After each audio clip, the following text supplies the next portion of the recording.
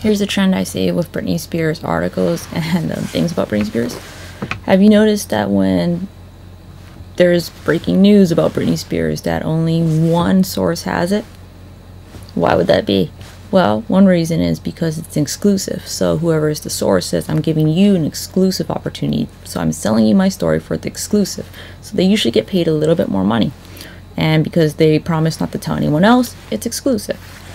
But if something is well known or can be independently verified by different sources, nobody gives a shit who breaks the story first. You know what I mean? Like the Pentagon Papers or whatever, maybe someone had the exclusive, but if other people found out and they had other sources that they could verify, they're gonna run and print that fucking story too, as long as they can vouch for their fucking sources.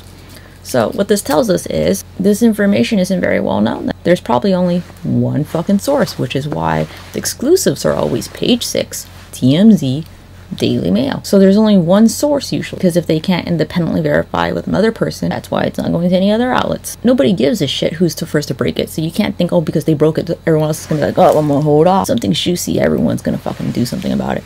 And also the things in the articles that it alleges are as transparent as they are. Why is Daily Mail, Daily fucking Mail, the only fucking source? Aren't there more ways to corroborate the story? Doesn't look like it from the fact that Daily Mail is the only one reporting on it.